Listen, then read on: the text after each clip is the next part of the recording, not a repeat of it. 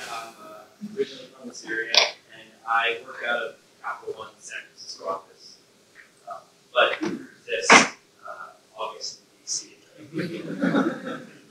So I'm going to talk about the linking stage, often overlooked, but can have a pretty big impact on your app size, runtime, performance, and even your code organization. So basically, use framework. There's a bit more to it though, so I'll get back to this in a minute. But welcome to physical manifestation of a long-winded stack of components.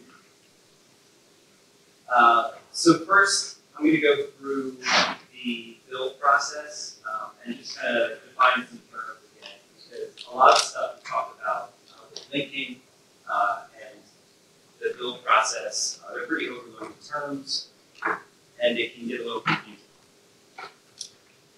And then get into the history of code delivery on iOS.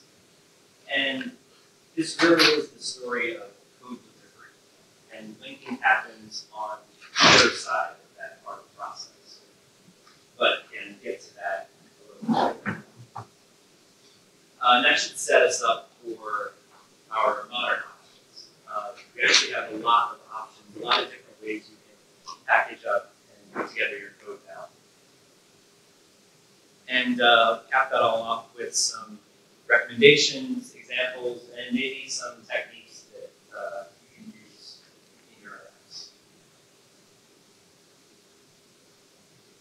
Yeah, so the basic parts of the build process that we're concerned with right now is taking human-readable source code, Objective-C, C, Swift, that kind of stuff, and compiling that into an intermediate representation, usually hidden from this is that compile step. It turns these basically one-to-one into object files, intermediate representations. And then, of course, we take those and link them together. And you're usually generating something at this point that is runnable on device. So an executable or a dynamic library that can be referenced by another executable. But that does leave out static libraries. And I think the point here is that there's really nothing special about static libraries. It's basically just an archive of those object files from before, maybe with a little difficulty. But basically, think about it as just a save point in your compilation process. The static library can be picked apart and put together into an executable or even a dynamic library later in the process. So, back to this concept that linking is where you declare your code delivery and loading strategies. So you are saying exactly how you're going to put together the code that you've written and how it's going to be loaded after delivery on the client device. With static linking, wow, that was powerful. Static linking, you'll be including the code directly. So it's being copied directly into whatever you're building at that time. And then dynamic, the code is going to be somewhere else. You're just leaving a reference saying that at runtime, something needs to find that other code and establish that link later.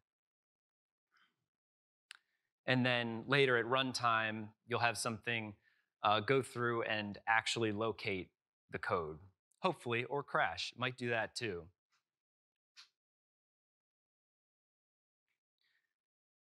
So how did we get here? It's been kind of a long journey to even having some of these options on iOS. In fact, it was pretty simple when things got started. we had dynamic linking, but it was only for system libraries, UIKit, Foundation, only for stuff that was already on the device. And you had a single binary in your app package, and that's your entry point, the executable, and nothing else. Apps were pretty simple. And we had static libraries as a way of potentially saving your own code or distributing stuff. But again, that's really just a collection of precompiled objects that are waiting to get dumped into some final binary. And these are basically runtime restrictions. There was going to be delivery and runtime restrictions. You weren't allowed to deliver multiple executables, multiple runnable files, and at runtime, there would be nothing there to establish those links.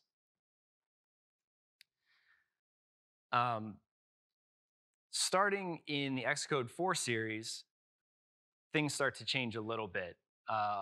Traditionally, there was this kind of hybrid setup of the GCC front-end compiler and LLVM for the back-end code generation. Actually, progressively more and more of our tools are based on it. And by Xcode 5 in 2013, LLVM is now the only supported compiler setup for the iPhone development and all the tools. And you'll see that the tools are increasingly built on this infrastructure. It's very modular, and it has allowed them to iterate pretty quickly on all the various parts of the tooling. It would definitely do you well to drink a little bit of the LLVM Kool-Aid, since so much of the tooling is based on it. And now at Xcode 6, in 2014, stuff starts to get really interesting. Swift is released, of course, very heavily based on the LLVM compiler infrastructure. And also, extensions are now available.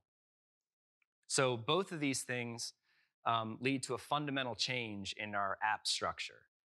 And that is multiple runnable binary files in the same app bundle.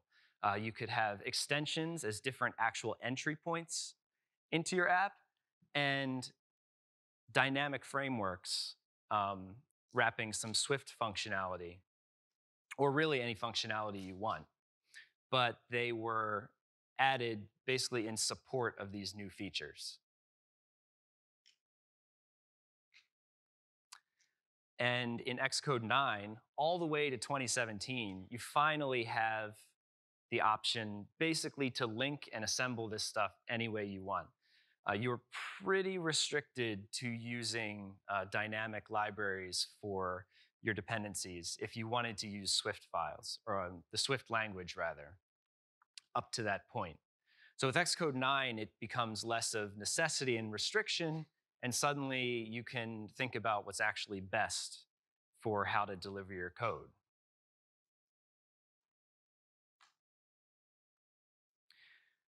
And more recently, Xcode 10.2, Swift has reached ABI stability. That's important for our purposes because that will take advantage of the dynamic linking that Swift was doing for its standard libraries. Those standard libraries are now available on device for anything running iOS 12.2 and later. So without changing your compiled code, without compiling multiple times, the App Store can just strip out those extra frameworks and binaries when delivering to a device that is Xcode or that is iOS 12.2 or later.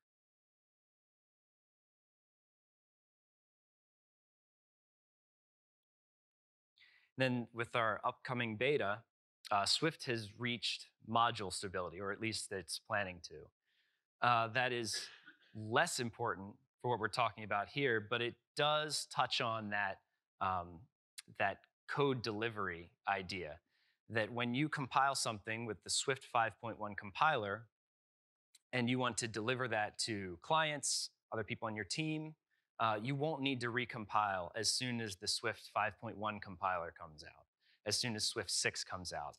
So the days of that error message of module compiled with the Swift 4.2 compiler cannot be imported by the Swift 5 compiler are behind us, hopefully. And also, we are finally getting this improvement to the runtime linking process that has been available on Mac and the system libraries for some time. This allows some caching of the upfront cost of finding and establishing the linking between your app and those dynamic libraries that you may be delivering.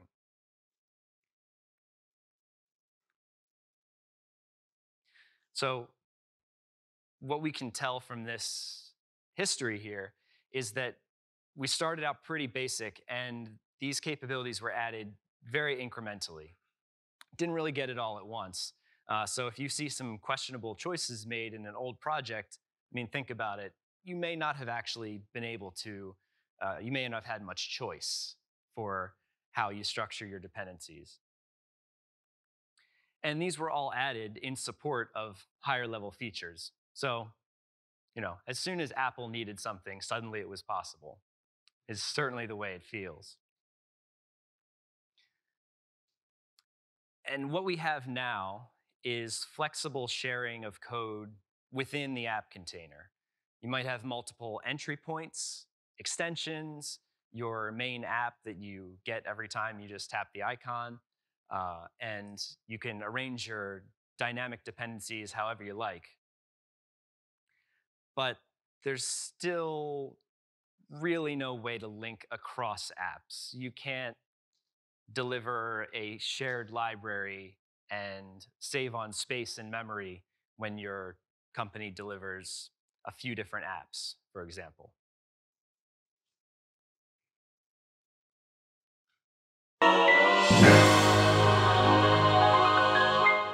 All right, so again, let's drink some of that Kool-Aid.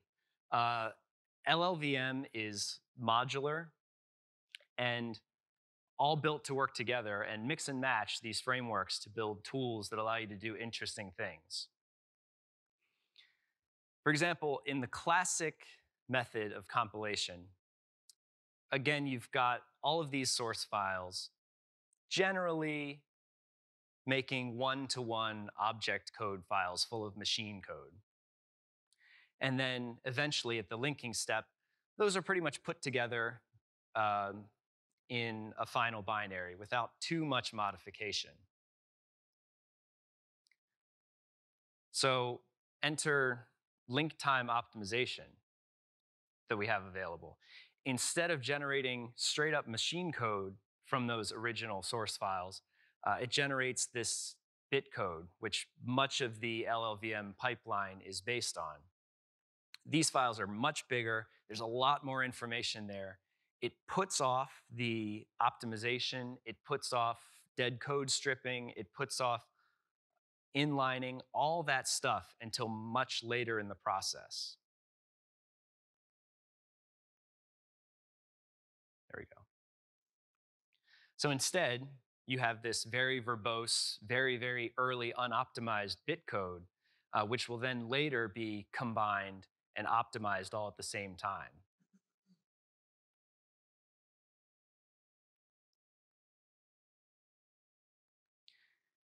And this gives you actually a bunch of different things you can do with it. It works across libraries. So when you're combining dependencies, when you're combining functions from different places, you can wait until they're actually together for the optimizer to decide what to do.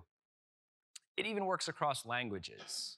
So if you have some Swift, a little bit of C, C++, the optimizer can make optimizations across those language boundaries, inline a C function into the middle of a Swift function, for example. Make those optimizations, again, late in the process when it has a really good idea of what it looks like. though it's not free. It's pretty slow, as anyone who's tried it in the last couple of years, and it uses a ton of memory. I mean, it may not even work. I mean, it's a lot of memory. For a big project, it's pretty painful. But we do have this incremental mode for fast debug builds, and that allows kind of an in-between hybrid approach. It's mostly still all done in parallel. You still get some of the benefits of late optimization, but at the same time, changing one file doesn't force an entire recompile. And the memory and time requirements are pretty close to just a regular compilation. And this is pretty close to what you see in the Swift compilation mode, that whole module versus single file. And the recommendation is to use it. And Apple's using it very extensively.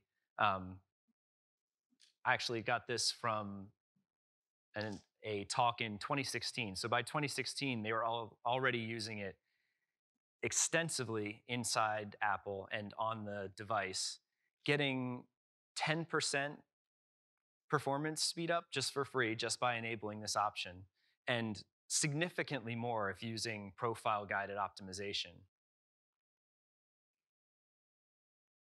So, recommendation, enable it.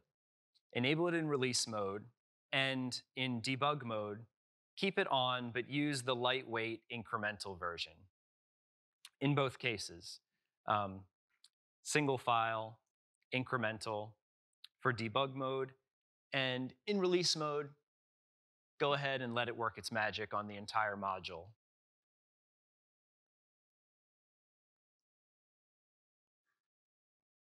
That's actually the talk I mentioned there. They go into kind of a deep dive of what link time optimization is and the results that they've had working with it internally, as well as how it differs from that hybrid incremental approach.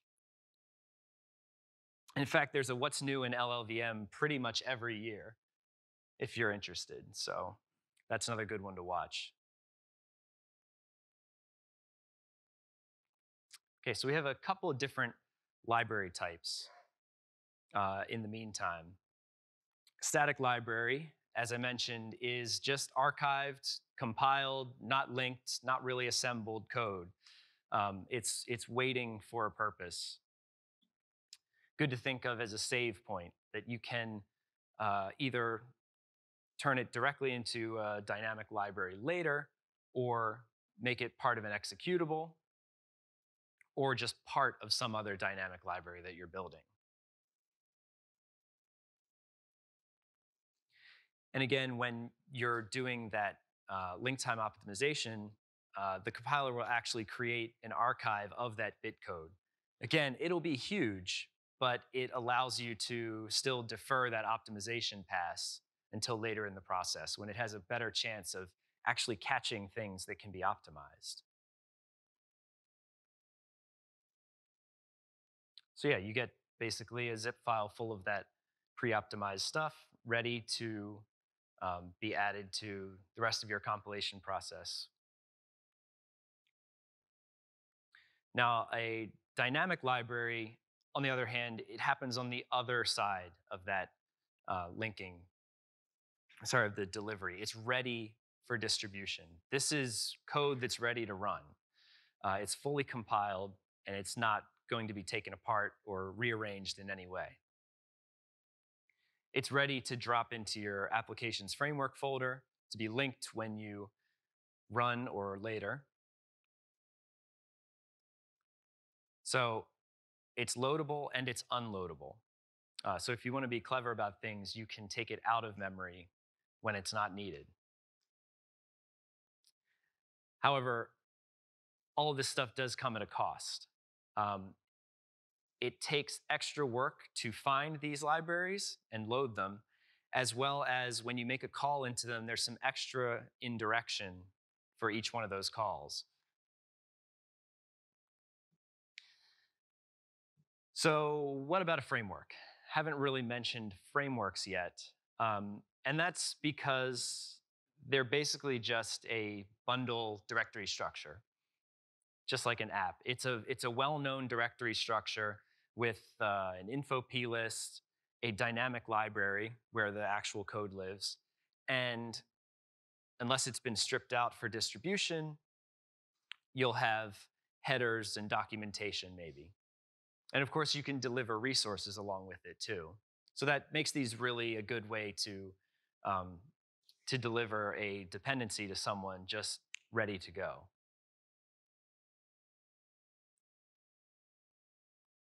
Yeah, so they're more related to packaging and delivery, kind of that step, that part of things. It's really something you do after you've already linked your code together, decided how you want to package and deliver stuff. Right. Uh, should you use frameworks? This is the CocoaPod's way of saying how to deal with your dependencies. Um, but usually it's more like this, maybe even more than that. In fact, probably at some point, dependencies can get a little out of control.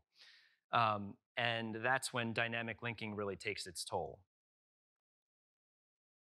So use frameworks in CocoaPod's land. It means embed each one of your dependencies as a separate dynamic library. Again, in that folder structure that we call a framework. So maybe a better, more general way of posting this would be, given the option, should dependencies be static or dynamic? Well, what does a static library dependency mean? From the perspective of third-party code, it can be easily optimized, we know that. It is always loaded. Wherever you're linking it to, all that code is always going to be loaded into memory immediately when that executable or that resulting library is loaded. And most of the code in it that's not used can be ignored or stripped away. Most of it. And this is where Objective-C is showing its age. The best thing about Objective-C is probably also the worst thing about Objective-C. It's very dynamic.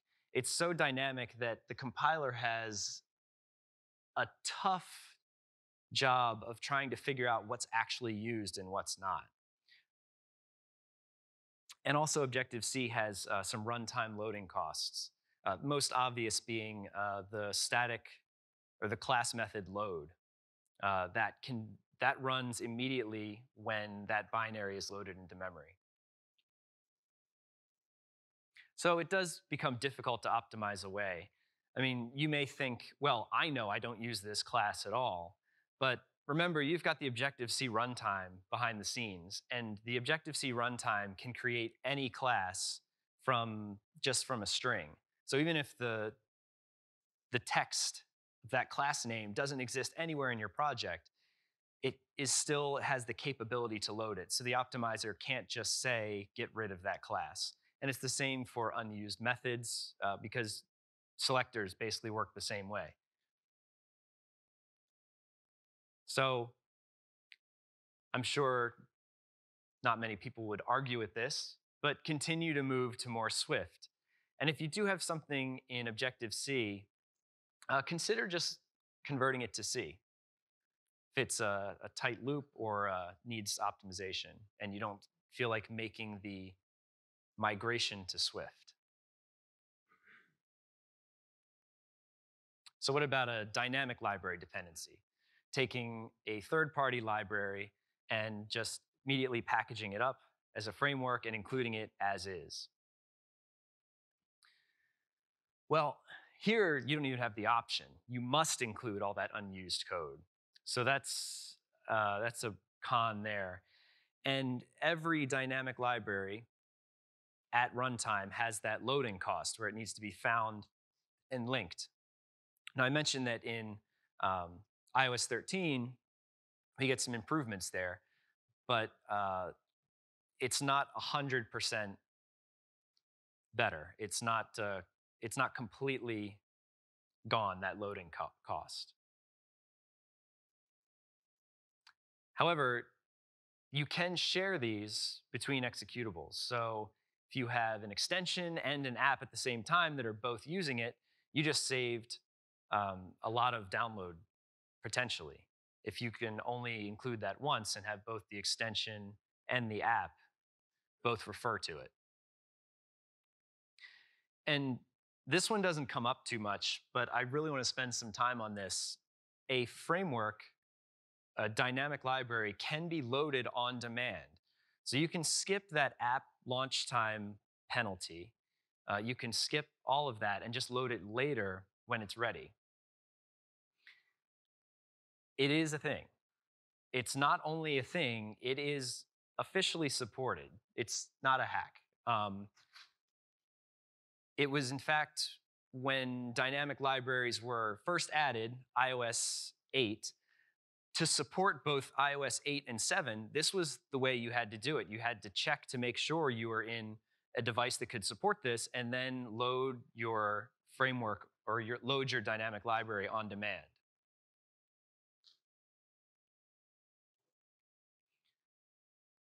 So the way you do this is you build the dynamic framework. It's as simple as going into Xcode and creating a new dynamic framework target. But do not link it to the resulting application. Embed it, don't link it. Again, that avoids that app launch time penalty. It also avoids memory usage when not in use. So all that code needs to be loaded into memory, and you can wait until you need it. And this still allows you to static link related code into that library. So in other words, if you have a part of your app that does something that absolutely needs to be in the app, but rarely happens anytime near launch time, you can segment that off, statically link the related dependencies together, and then deliver that framework unlinked in your bundle. But it definitely adds complexity. So you really want to weigh that against, is it worth saving a couple of megs of memory or more, depending? So this is how you would do that. Got your application, maybe establish some shared APIs that will tell you what is actually going to be exposed by that framework. Because again, you can't load the framework to get, for example, Swift. You can't load the framework to use the protocols until the framework's loaded. So it makes sense to establish your APIs externally and then put your implementation in the lazy loaded, the late loaded framework. In this one, we called it literally just rarely used. So we might define an API like rarely used, and we put it in that shared APIs. And then in that rarely used framework, we would make an implementation. Pretty basic here, except for at least some entry point should have an Objective-C class. That's how we're going to be referring to it later. So we need to have that Objective-C annotation there and inherit from NSObject. So here's what I mentioned about embed everything, but only link what you want to be linked immediately at runtime, at launch time rather.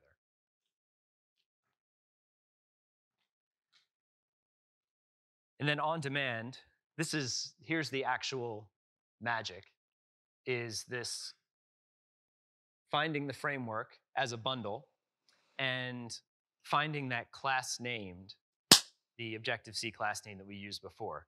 So it'll find it, dynamically load the bundle and everything in it, and then return you the class.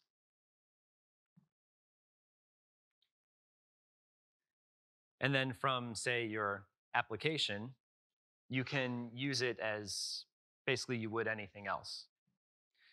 And here, that KJC create rarely used instance, the first time that's called, that's going to load the other bundle. And after that, it will already be in memory, and it'll be very quick. There are also APIs on NS Bundle to unload code. We have to be a lot more careful with that because it may not even work. You need to be very sure you're not actually still using any code from the bundle. All right, right. I was answering this question at one point. So given the option, should those dependencies be static or dynamic? Well, I would say the dependencies themselves should be built as static libraries wherever possible. It's not always possible. Sometimes you'll run into problems. And in fact, a dynamic library is just a lot easier, kind of self-contained. But at the same time, build a framework wrapper of related code. Statically link those dependencies and related business logic. If you've got a part of your app that does media playback and has a couple dependencies related to that, maybe another that does some parsing, social media stuff related to that, keep those in separate framework targets. Don't be afraid of that framework target in Xcode just as a one-off to help organize your app. And expose the public API via that framework target, because then the compiler will be able to see exactly what entry points that framework will have, and can make intelligent decisions about stripping out the unneeded code. This is also, again, really great for sharing a large dependency between application and its extensions.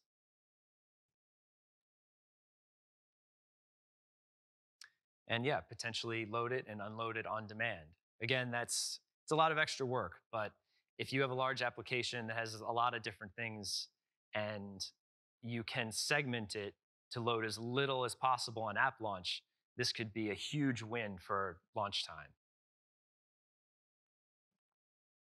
Just very quickly, like, when do you need these different techniques?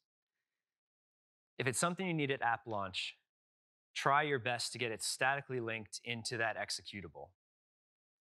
Same with an extension launch. For that very first frame, the very first thing that you are showing, try to get it statically linked into the executable.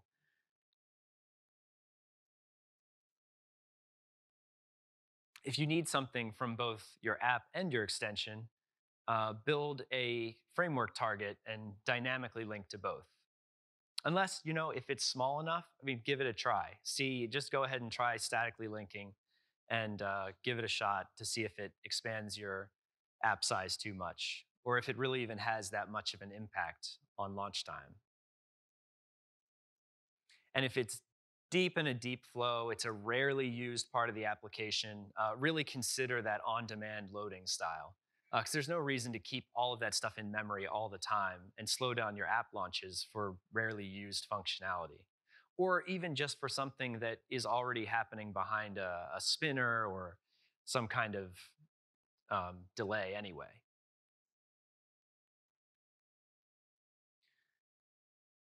So going back through the recommendations we've seen at this point, migrate your Objective-C to Swift and C wherever you can.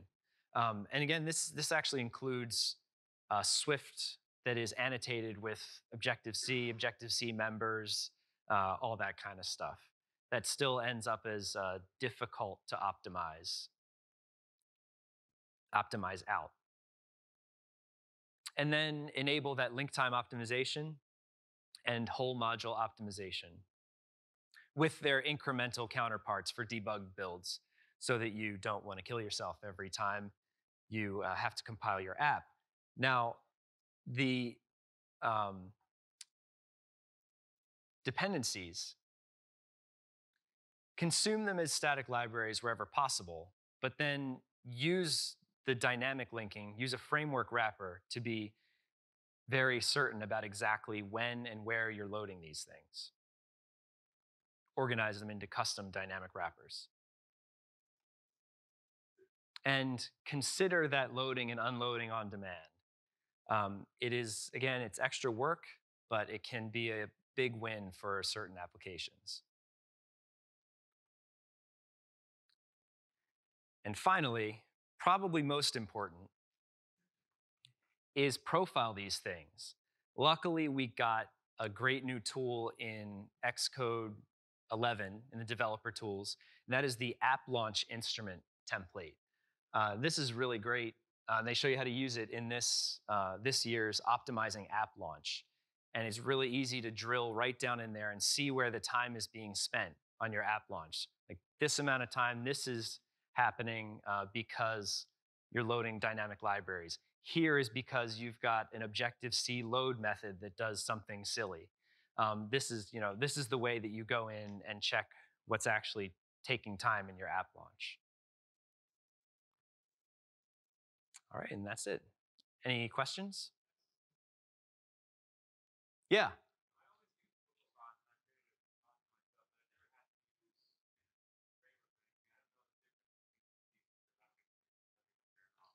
Okay. So you can still use CocoaPods. The answer was the question was. Let me make sure I get this right. You've used CocoaPods but never created a framework for yourself, right?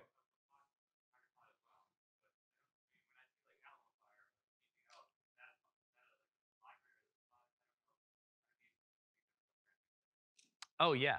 So generally, like, what's the difference between these libraries, pods? What's the connection there? Generally, CocoaPods kind of does a lot of this for you. The default setup, it creates a bunch of frameworks for each one of your pods. Each one of your pods becomes a different framework, and they're all delivered into your app there. Um, so, so they each right. So they each become a dynamic framework. Yeah, that's usually how it's set up by default.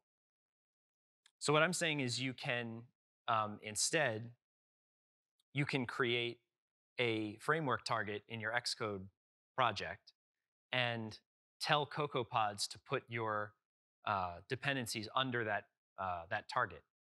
So if you're in my example there, it was rarely used. So instead of just listing my pods, I would list them under the rarely used target. And there's another option, I think, use modular headers. But in general, if you don't use that use frameworks, you'll get static linking anyway.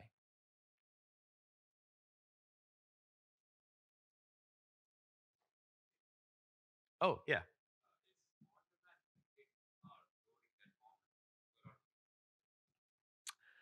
I is the question was, is on-demand linking that common?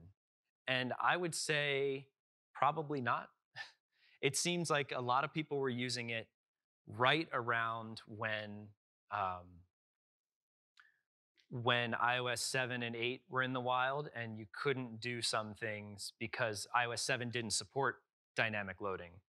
But after that, it seems like it hasn't gotten much activity.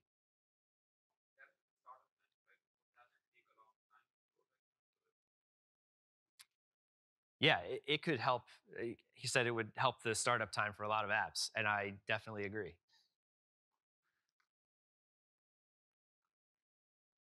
Anybody else? Oh, hey. You said Bitcode was an intermediate object format that Hmm. enabled late optimization during the build process. Something else Bitcode is used for is delivery to the App Store. Yes. Where is that in the continuum, and isn't it already linked when Bitcode? Yeah, so I do need to check. I don't want to say the question was I said bitcode was an intermediate format that can then be used to optimize later. But also we deliver this bitcode to the App Store. And what's the relationship between those two? And I'm not sure if uh, if it's exactly the same format. I know they're both related to the intermediate format that LLVM uses in all of its code generation, optimization, debugging, and all that. I'm not sure if it's that same level of detail that Apple actually delivers to the App Store as well. One of the things that Bitcode does is it's a hardware independent representation, so it's not targeted for ARM7 or particular chipset, and then the App Store can generate the individual code slice for the device running. Yeah, so from what I've seen, you mentioned that it's hardware independent, that it's not directly targeted to, for example, like ARM v7 or ARM 64. And from what I've seen, it's not completely independent. Like it already has, it's at least what's delivered to the App Store is already not necessarily generic enough to become ARM 64 versus like ARM v7, but it may be able to be recompiled if, for example, a new vector extension comes out. They may be able to turn one of your loops into a vector load or something like that.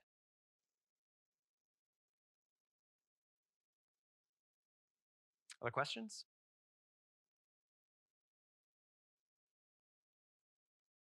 Okay, thank you very much.